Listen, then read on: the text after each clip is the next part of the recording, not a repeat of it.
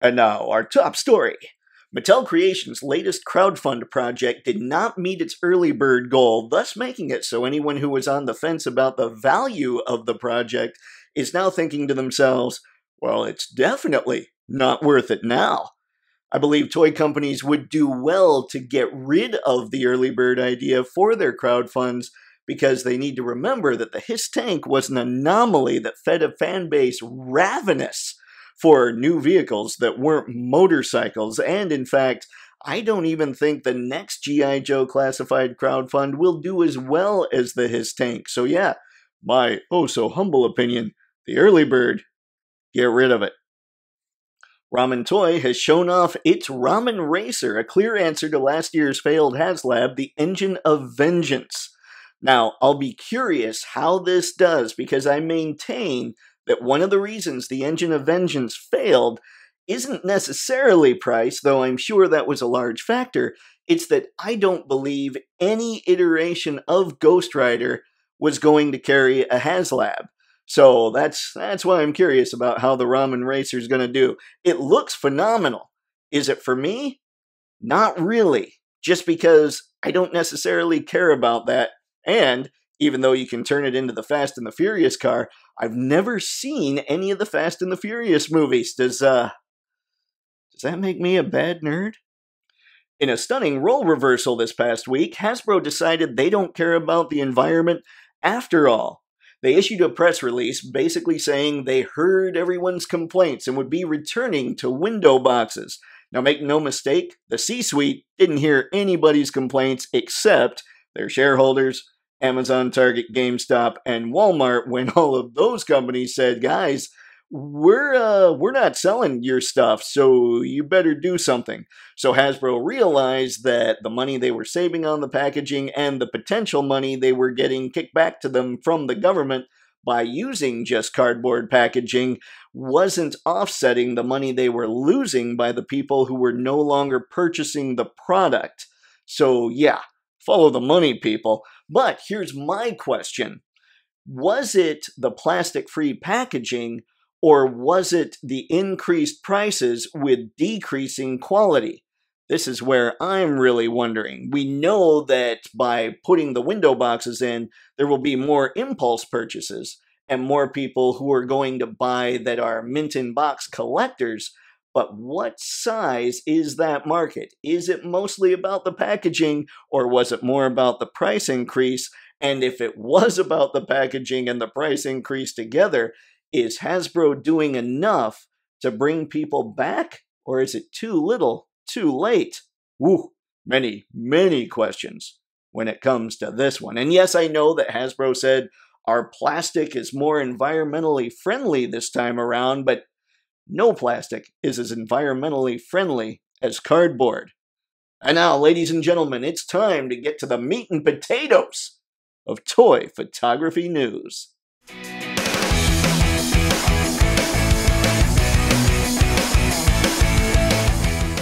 Well, hello there, everybody. I'm Photo Dave. This is Toypixx, and you're watching Toy Photography News for Saturday, April 8th, 2023. But before we really get into that, please remember that I'll have product links for everything shown off in this video in the video description below. Many of those will be affiliate links, which means if you click on them and purchase something, you support the channel. Screw that, you support me, and I really appreciate it. Now, in toy photography news, what I do is I go over the past week's fully revealed action figures, and I assign them photo scores based on 7 criteria. The first is sculpt, the second is paint, the third is whether or not they come with an extra head or heads, the fourth is whether or not they come with extra hands, the fifth is if they come with extra accessories, the sixth is articulation, and the seventh is natural movement, meaning can they bend more than 90 degrees at the elbows, and do they leave any kind of unsightly waist swivel crunch thing that just messes with the sculpt. Doesn't make me happy. And now, with all that out of the way, that was a smooth transition, wasn't it? Let's get to toy photography news.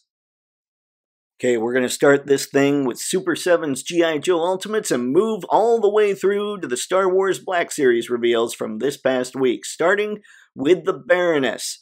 Now, the Baroness looks very good. I can never fault Super7 with the way things look. My fault with Super7 is the way things move. And so with that, let's get to the photo score. You can see Baroness gets a point for sculpt, a point for paint, a point for extra heads, a point for extra hands, a point for accessories. Nothing for articulation or natural movement because that's just how Super7 does things. So, Baroness gets a photo score of 5 out of 7. And now we have Super7's GI Joe Ultimates Gung Ho, who looks pretty good for a Sumbo representation, although there's something around the eyes that bugs me. I don't know what it is. Anyway, you can see that if we go to the photo score, he gets the same score as Baroness with a 5 out of 7. He got a point for sculpt, paint, heads, hands, accessories, but nothing for articulation or natural movement because, again, Super7. I'm already feeling like this is broken record time as we look at Super7's GI Joe Ultimates Stalker, who again looks phenomenal for a cartoon version, but can't move worth crap. So, if we look at his photo score, he gets a point for sculpt, a point for paint, a point for extra heads, a point for extra hands, a point for accessories, nothing for articulation or natural movement, giving him a score of 5 out of 7. And finally, we have Zartan, another one that looks good for the cartoon, but do I really have to give you the photo score for this one? It's 5 out of 7, for all the same reasons as it was for the past figures. Figuarts announced 5 years later versions of Iron Man and Thanos from Avengers Endgame. Very cool, not bad at all. I'm really liking the looks of these guys. They, well, look phenomenal. We've got things that are just, the sculpting is great, the colors are great, everything looks good. So, let's break them up and just check out Iron Man here, who doesn't get a point for sculpt because, again, these are just repaints. He does, however, get a point for paint, a point for extra heads, a point for extra hands, a point for accessories, a point for articulation, and a point for natural movement, giving this Iron Man a photo score of 6 out of 7. Now we check out Thanos, who is an absolutely beautiful figure. I think Figuarts has easily the best Thanos on the market. And with all that, this is again a repaint, so let's just head to the photo score. Thanos doesn't get anything for sculpt, but he gets a point for everything else because I'm going to assume there's an extra head here. If there's not, he should get a 5 out of 7, but I think there will be, giving him a 6 out of 7. And now I did my weekly 5K toys hunt and found the Guardian of the Horde Orc. And I'm just going to straight up say, this thing looks amazing. And it really helps with the photo shots that they shoot. Wow, yay redundancy. This thing just looks like one of those just huge monsters that you could throw in anything. It would totally be for me if, again, I didn't have all those things coming up. But yeah, it's a beautiful figure. Looks like it moves well. So, taking him to the photo score, I gave him a point for sculpt, a point for paint, a point for extra heads, a point for extra hands, a point for accessories, a point for articulation, and a point for natural movement. And yes, he might be a repaint of the original Orc, but I was looking at them both, and he looks different enough, and it's hard to tell enough, where I did feel like it was justified to give him a point for sculpt. Anywho, this guy, 7 out of 7. And now we have Fog Toys A. At least that's what it looks like they're calling him. And this thing is ridiculous. This is one of those figures that I would get if I just had all the money. I love the bike, I love the look, I love checking out all the pictures and seeing that there looks like there's plenty of movement here. It's got a smirk and it's got a serious face. This is just one of those figures that makes me glad that people make figures. Just very cool. So, looking at this guy's photo score, I gave him a point for sculpt, a point for paint, a point for extra heads, a point for extra hands, a point for accessories, because, if for no other reason, big bike, a point for articulation, and a point for natural movement, giving A here a photo score of 7 out of 7. Also, let me know what A actually is, because, yeah, he's really cool. And now we're in Marvel Legends land with the Hulk and Banner 2-pack, and Considering these are both basically just repaints of pre-existing stuff, let's just jump to Banner's photo score. He gets nothing for sculpt, he gets nothing for paint because it looks like the only real paint going on is on the face. There are no extra heads, there are no extra hands, the glasses are an accessory. I didn't want to call them that, but they are an accessory. He does have articulation, but because of the waist cut, no natural movement, giving Banner a photo score of 2 out of 7. And now from that 2-pack, we have this Gray Hulk, who doesn't look too bad, I'll give it to him. I know that they re-sculpted the chest area, but I just don't think it's enough to make him look different enough from the other Hulk releases to give him a point for sculpt. So if we go over to the photo score, he gets no point for sculpt. No point for paint, because it looks like the only paint's in his head. He does have extra head, he does have extra hands, he has an accessory, he's got articulation, but he doesn't have natural movement because waist cut. So, for the photo score, this Hulk gets a total score of 4 out of 7. Next, we have the Captain Marvel and Doctor Doom 2-pack, which we're just gonna jump right into Captain Marvel because she's basically a repaint of stuff that's already going on. They did redo her arms, but again, I don't think that's enough to really give her a point for sculpt. So, if we look at the photo score for Captain Marvel, she gets nothing for sculpt, she gets nothing for paint, because honestly, the only paint works on her head and the symbol on her chest.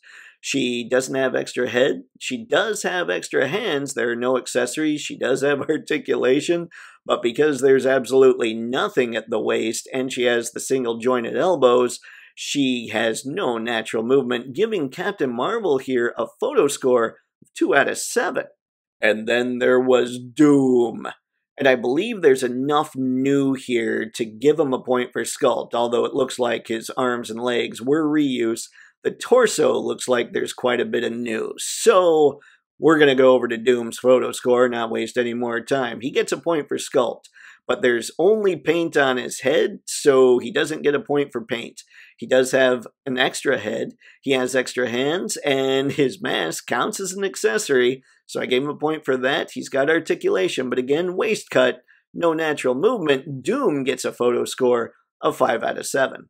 Now we're taking it over to the MCU's Wanda, who is pretty much just a straight-up repaint of the original version here. So let's just go to the photo score. She gets nothing for sculpt. She does look like she's got a little bit of a wash over her, so I am going to give her a point for paint. She has no extra head. She has no extra hands. She does have the dark hold and some power effects, so she does have accessories. She does have articulation, but again, because there's nothing at the waist, she's got nothing for natural movement, giving Wanda here a photo score of 3 out of 7. And now, taking it to Black Series, we have the Clone Commando, who's, got a cool head, but everything else is just a repaint. So, let's head to the photo score. He gets nothing for sculpt. He gets nothing for paint because it looks like pretty much all the paint is on his visor. He gets no extra heads. He has no extra hands. He does have a blaster, giving him an accessory. He's got decent articulation, but because the diaphragm joint would break up the sculpt if used, he doesn't have natural movement, giving him a photo score of 2 out of 7. And then there was Echo, and I have to say, I am questioning the timing of these releases, just because if you saw the end of Season 2 of Bad Batch, you might recall Harrison Ford's quote that dead characters don't sell action figures. Anyway, let's just jump to the photo score, because Echo's a straight-up repaint. He gets nothing for sculpt. He does have a lot of paint, so I'm going to give that to him. He doesn't have extra head. He doesn't have extra hands. He does have extra accessories, so that's good. He's got articulation, but again, if you use that diaphragm joint, he's going to break up the sculpt, making it so there's no natural movement, giving Echo a photo score of 3 out of 7. Wow, words are hard. And now we have Hunter, who is a partial repaint, but has enough new on him where I think it's okay to give him a point for sculpt. So, again, let's just jump right to the photo score. He gets a point for sculpt. He gets a point for paint, because, man, there's a lot of paint. He doesn't have an extra head, he has no extra hands, he does have accessories, he does have articulation, and here, if you twist the diaphragm joint because of the design in the lower torso, it doesn't look like you break up the sculpt, so I'm going to give him a point for natural movement, giving Hunter a photo score of 5 out of 7. That takes us to Omega, who I have to say, looks pretty darn good. I'm impressed with what the designers did with this one. Looks like she's a totally new mold, so that's a good thing. She has an extra head, which is something you don't often see in Star Wars. I will say I prefer extra hands when it comes to expression, but I'm not going to complain about an extra head. So let's go over to Omega's photo score and see how she fares. This is an all-new sculpt, so she gets a point for that. She clearly gets a point for paint. She gets a point for extra heads. She doesn't have extra hands, but she does have accessories. She's got articulation, and I think she's going to be a small enough sculpt where we can give her a point for natural movement because it doesn't look like she's going to break up the sculpt when she actually bends in all the places. So Omega gets a photo score of 6 out of 7. And that takes us to Tech, who, well, he's a straight-up repaint, but he does have goggles, so that's good anyway. And I do like the colors on these Bad Batch Season 2 figures. It makes them pop a little bit, whatever pop means. By the way, as a designer, you never like to hear a customer say, I don't know, I just want it to pop, because you prefer things that are a little more specific. Anyway, getting to Tech's photo score, he doesn't get anything for sculpt. There's plenty of paint, so he gets a point for that. There are no extra heads, no extra hands. He does have plenty of accessories. He's got decent articulation, but because, again, when you twist him at the diaphragm, that'll break up the sculpt, he gets no natural movement, giving Tech a photo score of 3 out of 7. And then there was Wrecker, who just looks cool, who's a character that I've really grown to dig when it comes to the Bad Batch. Now, this figure is mostly a repaint, but there's enough different where I wanted to give him a point for sculpt here. If you look at his chest and you look at all his torso, it seems to be fairly new. Even one of the pauldrons looks new, so I thought I'd give him a point for sculpt here. So, looking at his photo score, like I said, point for sculpt, point for paint. There are no extra heads, there are no extra hands. He does have accessories, he does have articulation, but again, when you use that diaphragm joint, he's going to break up the sculpt, giving him nothing for natural movement and a photo score of 4 out of 7. That takes us to the final figure on this week's Toy Photography News with Kersantin. And I have to say, I love what the designers did here. I think he looks like a great figure, and if he came with fists, he would be an easy buy. But he didn't, so I'll have to think about it. I have to say I'm probably going to lean towards no, just because he doesn't have fists. But still, designers did a great job on the look of this figure. Now, heading over to the photo score, he gets a point for sculpt. There is plenty of paint on this thing, so he gets a point for paint. There are no extra heads, no extra hands. He does have the blaster rifle, which seems redundant to me anyway. That gives him a point for accessories. He does get a point for articulation because he's a big guy, so movement's probably going to be limited anyway. So when it comes to the natural movement, I did give him a point, giving him a photo score of 5 out of 7. And that, ladies and gentlemen, was this week's Toy Photography News. And whew, it was a short one. That didn't suck on the recording time. Now, do me a favor and comment below and let me know, what do you think about the figures I discussed here? Will you be picking any up? Are you passing a whole ton of them? These are the questions that plague mankind. As always, thanks again for watching. I appreciate it. It's huge for me that you're able to sit down and decide to spend some of your time watching Toypixx. Thanks again, and until next time, have fun and happy snapping. See ya.